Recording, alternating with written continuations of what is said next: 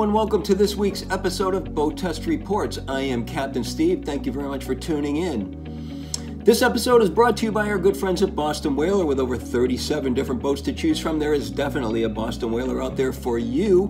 Boston Whaler is the unsinkable legend. Let's get right into news. Reggie Fountain, the undisputed king of offshore that left a legacy of performance innovations in his wake, turned 80 this past Sunday. We at BoatTEST join everyone from the Fountain Powerboats team and, of course, the Fountain family in wishing a happy birthday to Reggie. And it seems our take on COVID-19 issues have gone from bad to worse, especially in Michigan, where last week we reported that boating wasn't allowed, then it was allowed. Now it turns out that boating is allowed, but only for non-powered boats. If you're sailing, canoeing, or kayaking, you're good to go, but if you have a powered boat, you are still restricted from waters. That apparently is because there's an extra contact point with power boaters, mainly the gas pumps. Spokesman for the U.S. Customs and Border Protection says that there is no boating between countries, so especially those in the northern border between Canada and the United States. If you think you're going to go to Canada and spend the day and come back after that, you cannot. Co-Boat Life reports all ramps in Colorado state parks are open.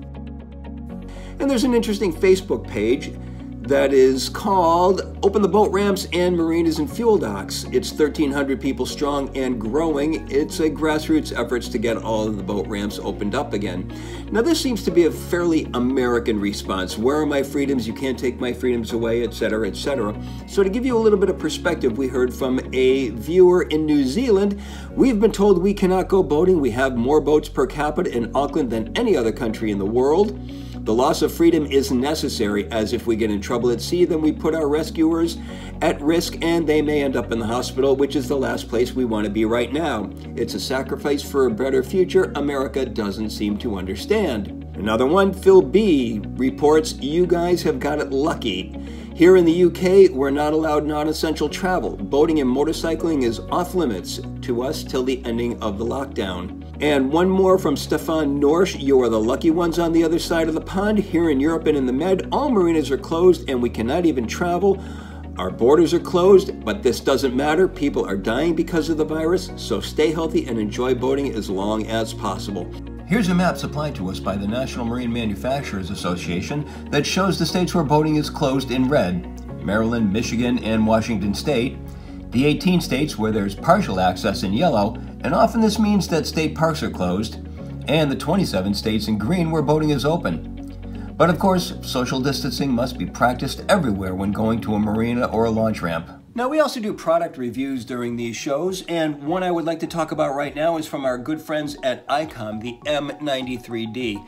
It's a VHF radio, but it is so much more than just a VHF radio. It's got the usual cast of features: the belt clip, the separate antenna, a remote microphone can plug right into the top of it. We can program our favorite channels in and select through those, and we also of course have mechanical Mike doing his thing. But what makes this so much more than a VHF is it's also a GPS. There's 50 waypoints that we can program in, and we can also navigate to those waypoints. And because this has a GPS, when we send out an emergency signal through the MMSI, it also gives our location. Very cool feature. And we can also specify what type of emergency we're having: fire on board, man overboard, swamping, sinking, anything like that. So, as I say, this is so much more than your average VHF.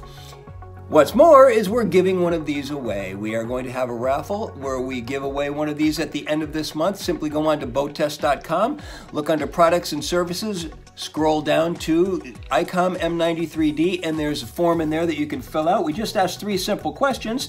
What's your favorite feature on this, being one of them? And I'd be curious to see what you like about it, and good luck to you in winning the ICOM M93D. Now on to some questions. Captain Steve, can you give us some boat buying tips? Well, sure I can. The main reason BoatTEST is in existence is to help you find the right boat for you and become a more educated boat buyer. But if you're looking at a boat and want to pick one out that's good for you, a couple of things that you should look at. The usability of the boat. For example, the swim platform. Is it easy to get in and out of the water? Is there a ladder that has to be attached to the swim platform, or is there one that can be deployed from the water? Once you're out of the water, is there a shower nearby? Especially if you're a saltwater boater, you're going to want to shower off when you get out of the water. If it's an inboard boat or a stern drive boat, the engine room needs to be easy to access. You have to make daily engine checks, and making those easy makes the checks easier. Is there room to stand behind the helm, and are the controls within easy reach? A lot of times when you're standing at a helm, the overhead is very low, so you have to either sit down or sit on the bolster. No standing, and sometimes if you're standing, the brow of the windshield comes down so low that it blocks your view. Make sure that you have good visibility and that the controls are in reach. How roomy are the berths? A lot of times manufacturers will report that a berth is queen size or king size, but is it really? Maybe, maybe not. So check and make sure that it's comfortable for you, especially if you're a tall person. And boats move. There needs to be something to hang on to wherever you are. As you make your way through the boat, there should be a grab rail always within reach or something to hold on to. Now let's take a quick look at a few of the more interesting boats that we've recently tested. First, we had the Galleon 640, an upscale yacht with a premium level fit and finish. It also has 2 side balconies that increase the beam and the usable entertainment area. The Flying Bridge helm is elegant in its uncluttered simplicity, but what I'm most impressed with is the sheer roominess of this area. Dropping down side balconies, these 2 side windows will open up, the counters expand upward, really making this a premier entertainment platform. The glass continues fully forward, huge windows, and remember what I said about Galleon being so innovative? Undo, 2 latches, and we create a seamless integration yet again with the interior entertainment aspects and the exterior. And then there's the Sea-Doo GTI SE170, a versatile personal watercraft that's offered in a choice of 2 engine packages and 2 different color schemes. She features intelligent throttle control, intelligent braking, and a closed-loop cooling system. A major highlight of the GTI is its ability to accessorize by using Sea-Doo's link attachment system. Pop-up clips located on the aft platform allow for an array of stackable options, such as a soft pack, a cooler, and even a fuel container. All in all, the hull felt very rigid and stable, and the ride was controllable and predictable. The GTI was easy to get used to and left us feeling like seasoned pros in no time. Next was the Nimbus 365. This is an express-style boat with a lot of innovative features inside that give it the functionality and changing personality of a Swiss Army knife. The engine room is accessed by lifting up the aft seat and then opening up the 2 hatches in the aft deck.